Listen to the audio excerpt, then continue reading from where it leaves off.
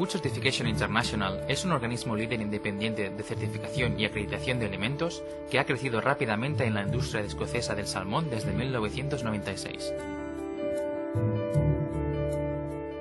Martin Gill llegó a la compañía en 2002 y empezó a supervisar el proceso de compra que se completaría en 2007, presentando nuevos retos y oportunidades.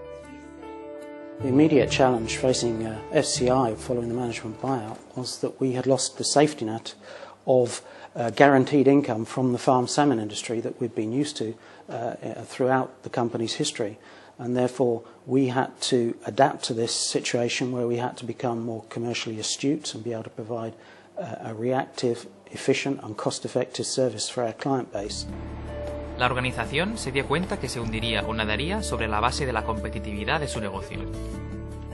No se tardó en descubrir que había pocos competidores con el mismo grado de especialización en la acuicultura, y se decidió utilizar esta ventaja competitiva para consolidar sus clientes existentes y diversificar sus operaciones.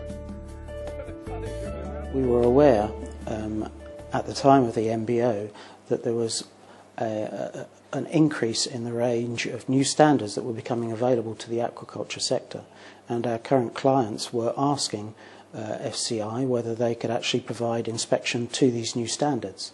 And so very quickly we realised that we needed to diversify and expand the range of services that we could provide to our customer base.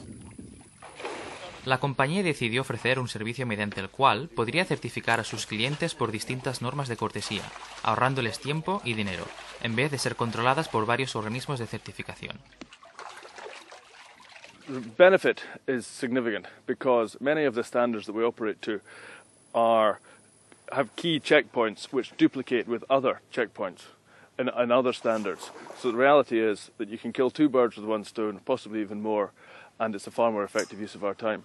And obviously there's a cost benefit too, which has been passed on to us. Food Certification International también descubrió que gracias a su conocimiento especializado, terceras partes estuvieron interesadas en subcontratar sus servicios, llevándoles hacia otras vías de diversificación. Our expertise in aquaculture has been recognised by other certification bodies who maybe didn't have the in-house resources to carry out inspections. And so we, over the last 2 years, have been doing a number of audits for other standard owners. For example, organic standard owners and fish welfare standard owners. Food Certification International se expandió además hacia nuevos sectores, especialmente hacia el sector de la pesca comercial. We recognised that we were limited to aquaculture, and so we looked afield, and because we liked fish as a company, and we looked at fisheries, and there were opportunities appearing to certify sustainable fisheries. And so we took that on, and we've seen work increase significantly in that area.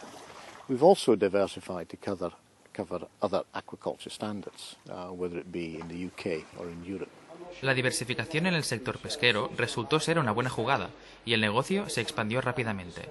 A partir de ahí, Food Certification International concentró sus esfuerzos en crecer fuera del Reino Unido.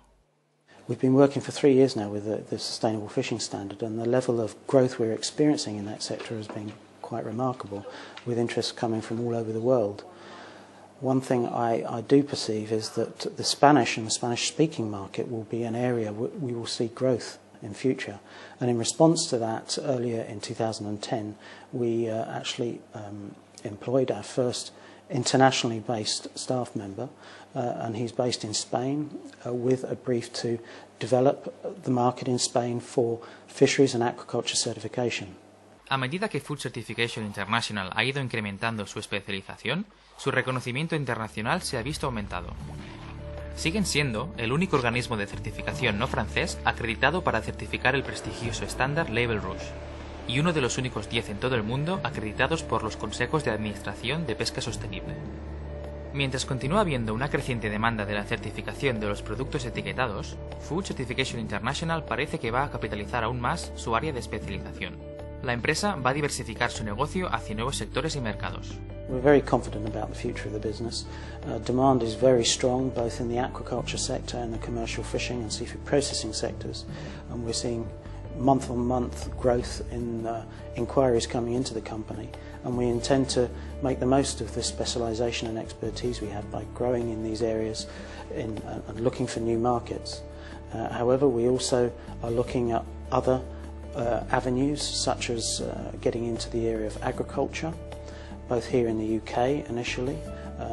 We're talking with other certification bodies about strategic alliances to help each other open new markets and build new business.